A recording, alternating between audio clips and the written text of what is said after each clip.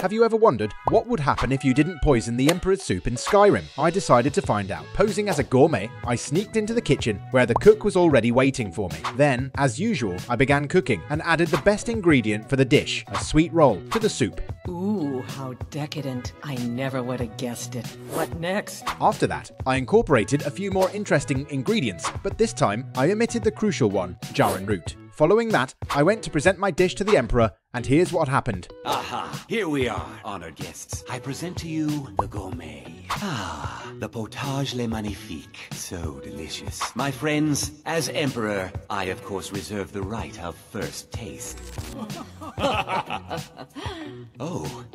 Oh, how marvelous. Just delicious. It is everything I had hoped it would be. Please, everyone, enjoy. So, the Emperor just stared at the main character, and nothing happened. All that was left was to draw my weapon and take care of the Emperor myself.